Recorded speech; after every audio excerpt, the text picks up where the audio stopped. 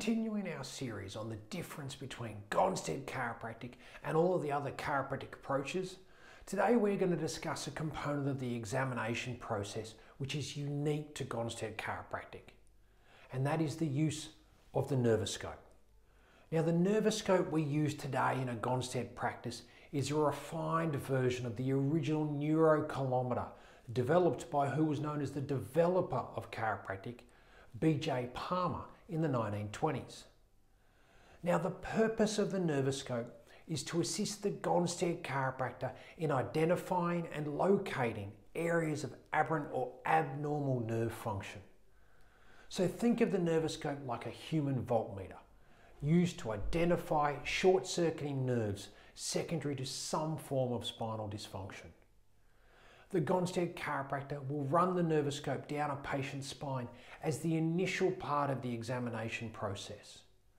As they are doing so, the Gonstead chiropractor will observe movement of the needle on the dial of the Nervoscope, looking for what are referred to as breaks, or particular rapid deflections of the needle which suggest potential nerve irritation.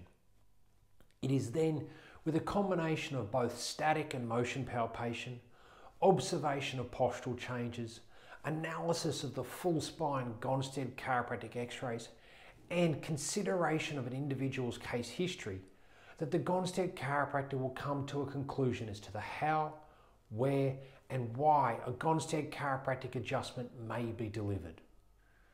So if you are looking for a health professional who prides themselves on performing this level of detailed examination each and every single time they check a patient, then it's perhaps the Gonstead Chiropractic delivered here at MHCC that is what you are looking for.